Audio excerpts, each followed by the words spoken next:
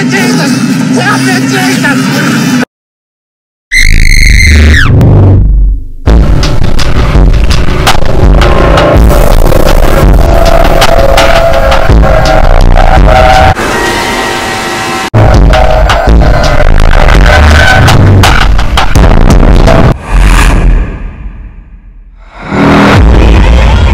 Hello.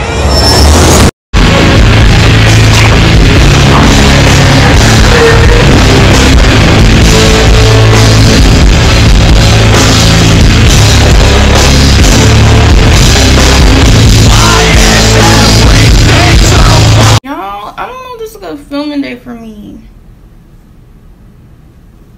because every time I try and talk, somebody just want to drive down my street loud as hell, and it's like, what the, you let me film? It was quiet as heck on these streets yesterday. Whatever. Hey you guys, and welcome back to my channel. First of all, we talk about a little something. So I know some of y'all are like, okay, girl. Y'all, she's a little moment. She's just a little moment. Just specifically for this makeup look. As y'all can see by the title of today's makeup look, I'm doing a vampire makeup look. I'm super excited. I've been wanting to do this since I started getting into makeup, but I don't know. I just felt like the vampire look is such a classic Halloween look, but at the same time, I haven't done it yet. So I'm like, why not do it this year? So I'm definitely going to be doing that. And I thought to add in, well, let's just give myself some length. You know what I'm saying? Give myself some length for this makeup look. And this will not be the last time you see this hairstyle, by the way. Just saying. Just saying. I really do like it though. She's cute. I feel like a black Barbie. I feel like a cute black Barbie doll / Ariana Grande. I want it, I got it, and I want it, I got it. I could have been in that music video. I want it, I got it, yeah. I want it, I got it, I want it, I got it, I want it, I got it, I want it, I want it, I got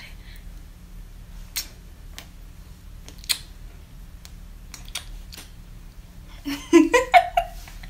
Anyways, y'all, let's not get distracted on what's the real point of today's video, which is my vampire makeup look. Now I have three different inspirations for this Halloween look that I'm trying to create, and they're all three makeup tutorials, and I'm gonna basically take inspiration from all three of those videos and combine them all together to create my ultimate vampire makeup look. And I will link all those three makeup tutorials in the description box down below, so that way you guys can go check them out. You guys can go see what inspired this makeup look today.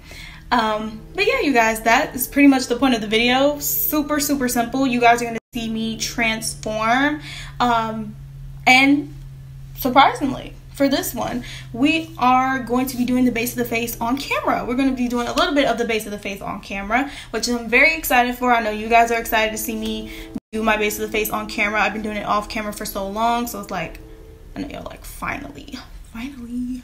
But before we get into this video, why don't you guys go ahead and hit that subscribe button. Okay, subscribe to your girl's channel, and don't forget to hit the notification bell so you guys can be notified every time I upload a new video here onto my channel as well. And don't forget to follow your girl all of her social medias, which is her Instagram and her Twitter. You guys already know what's up with that. I am really super excited for today's look, you guys. This is the second to last Halloween look. Finally, I know your girl's been finessing with the looks to get it through as much as possible, but you know what? We made it. We got one more look left, and I really think you guys are gonna love the last look, y'all. I'm nervous for it, but we'll get to that when it's time. But until then, without further ado, let's go ahead and get into this video.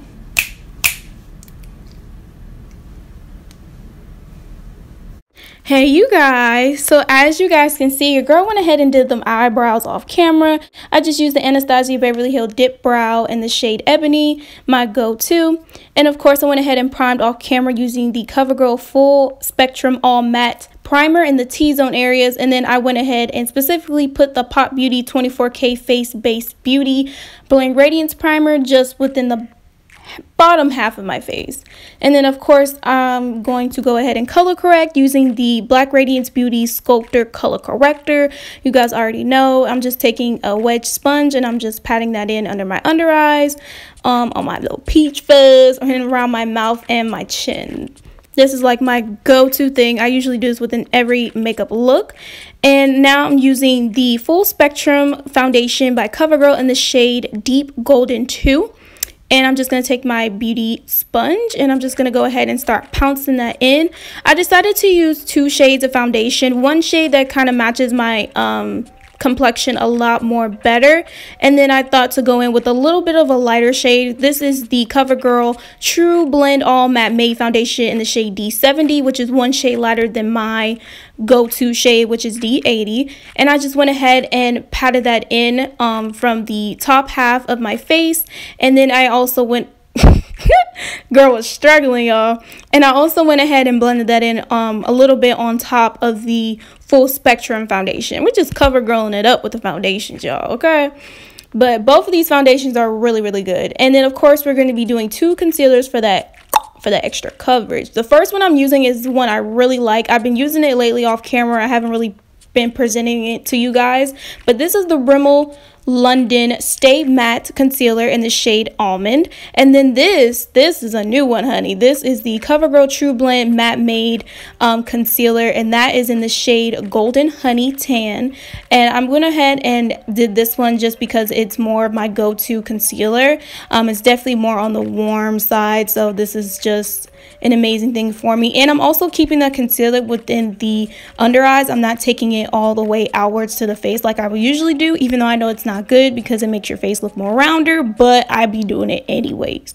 And of course the second concealer, this is to help brighten up my T-zone. And I also went ahead and took some concealer on the back of my hand and I dragged it across my contour line because I really want that area to be highlighted as well, because you have to think about it, with vampires we kind of look like we're low-key dead zombies, you know what I mean? So you have to make sure that highlighted area is very highlighted and also blended. And of course we are going to cream contour, y'all. I haven't cream contoured in so long, but this is the Black Radiance Foundation Stick in the shade Espresso.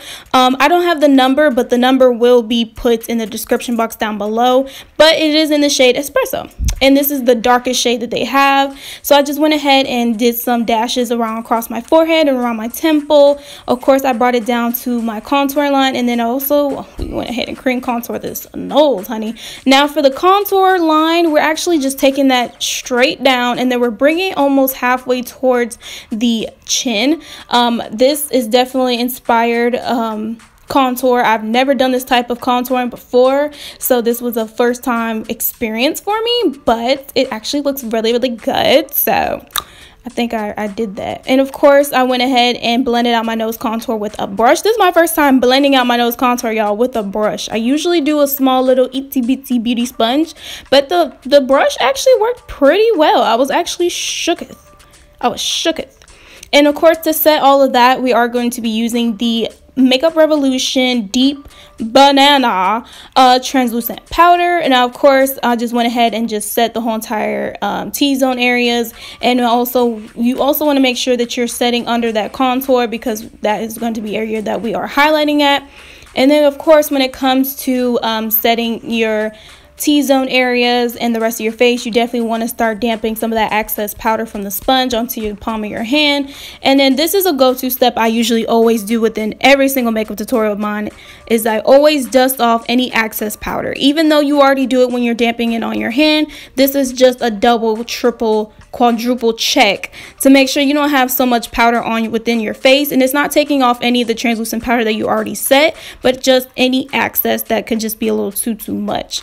Now I am going to go ahead and use this half broken small precise powder brush, and I'm just going to go ahead and apply that on top of the translucent powder.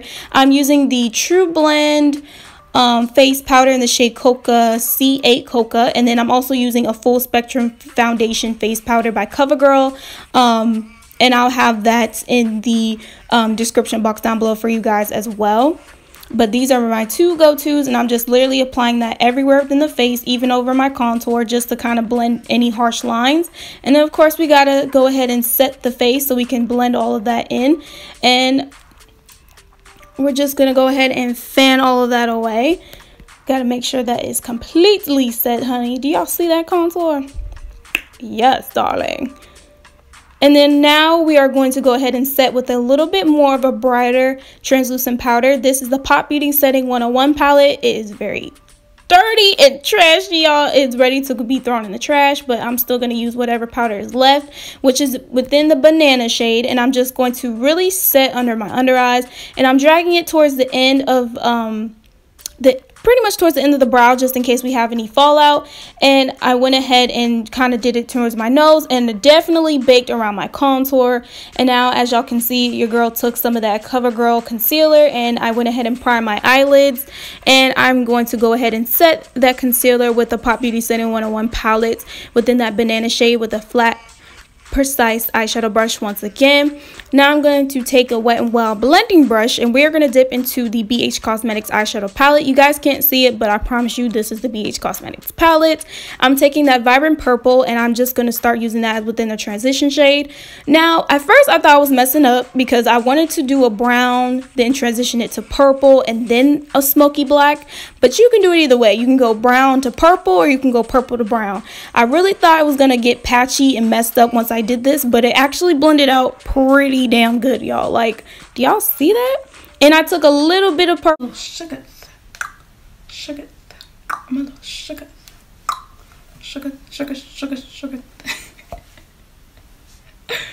Took that purple, blended in with the brown, just to kind of, you know, blend both of those shades together. And then usually you can start off with your smoky eye with a cream product like an eyeliner pencil, and then add the black eyeshadow on top of that. But we went a little ghetto, okay? We just applied black eyeshadow with a small precise eyeshadow brush and just blended it in with the brown, and voila, you got a smoky eye.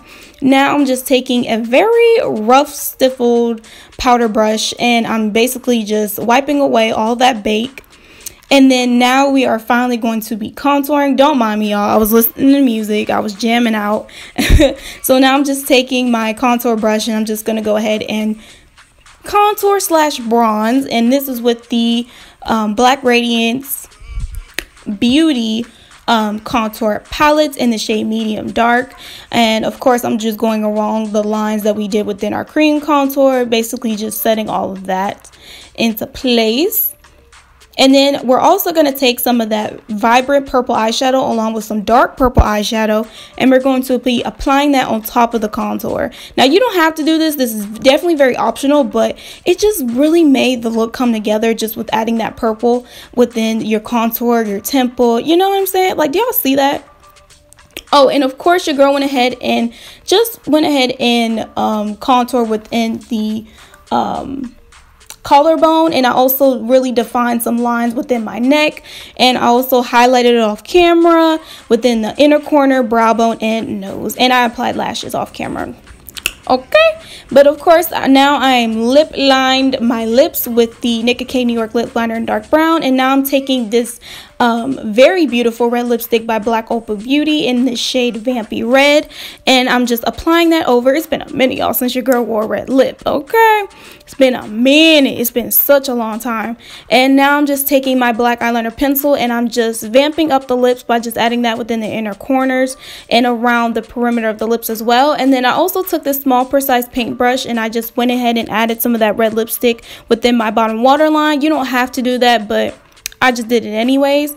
And so now we're finally going to start smoking out the under eyes and the bottom lash line. So first you want to start with black, then you want to go in with the brown, and then you want to add the purple, and then you can also add some red into it as well. You can pack on as much as you can, but please just make sure you're blending it out as you go along, just so that way it won't look too crazy. And then I thought to add some effect to my lips. I just thought to add some of that red eyeshadow and just lightly tap it around the lips to just make it look like your girl's been eating somebody up pre-done. You know what I mean? Just, y'all know what I mean. And now I'm taking the Covergirl liquid eyeliner in the shade brown, and I'm going to go ahead and create these vampire bangs. Bangs? Really? Bangs? Okay. Vampire, I was about to say fangs. Oh my god, y'all, I can't say anything right now. Vampire veins, y'all. I'm creating that under my under eyes, and I also did it on the temples of my head. It's not too hard to do. You just really want to take your time with it, and you can make it as defined if you want, as you want, or you can make it as light as you want. It really all depends on you. And now I'm just taking some Halloween makeup latex, and I'm gonna be creating these two vampire bites within the middle of my neck, just so that way whenever I lift up my head and I just do my little, you know, dramatic turns or whatever, you guys can see that your girl has already been bitten by the vampire Bryson Tiller. So that's how your girl got turned to a vampire, know what I'm saying? But basically I just took some brown eyeshadow and some burgundy eyeshadow from the morphebrushes eyeshadow palette, Ring the Alarm, Jaclyn Hill collab, and I smoked out that, and then I just added some black paint within those bites, and then I added some fake vampire blood within around my mouth and on top of those vampire bites. And yeah, and added a little bit of setting spray, you guys, and that's pretty much it to the finished look. That is all your girl did. Voila, bon appetit. Hope you guys really enjoyed this. Okay, you guys, and this is the finished look. I personally love it so much. It came out exactly the way I wanted it to come out, within everything. I'm talking about from lips to the eyes to the veins. The only struggle I could say I had throughout this whole process was the veins, morely on my temples, because I have so much baby hairs everywhere. It was a little chaotic, but at the end of the day, it turned out pretty decent. I personally think, in my opinion, if you want to add more veins, you personally can. I just added personally enough that I thought would fit for the look. And there is one thing I am going to do, so I'm just going to mention it right here, right now on camera, that I will be editing my eyes to make them look a little bit more dark red, almost to like a burgundy in a way, to kind of really bring that vampire sense within the whole makeup look itself. But this is what it originally looks like with my beautiful brown eyes. I just feel so sultry, you know what I mean? Like, I didn't mean to turn it into like a sultry vampire look, but it just kind of turned out that way, you know what I mean? So I just personally love it. Of course, I'm probably gonna have to keep applying blood within like every 5 seconds, because if y'all don't know, fake blood dries very quickly. So that's why they say take the pictures when you can, do your videos when you can, because it definitely does dry down very quickly.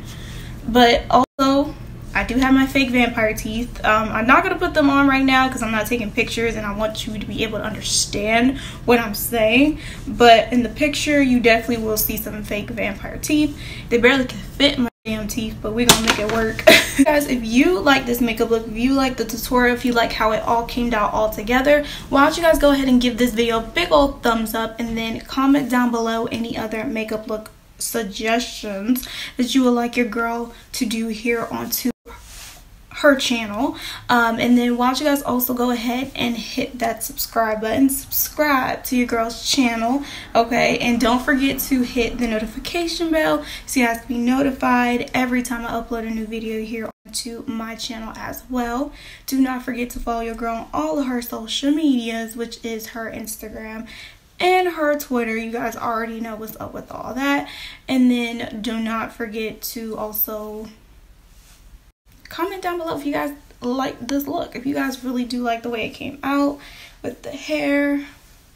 I just think it came out exactly the way I wanted it to come out, so I love it. I'm in love with it. But let me go off, y'all, so I can go ahead and take these to you guys next time.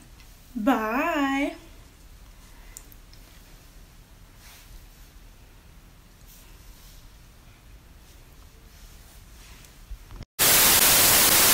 Bad bitch, I don't give a fuck about your ex.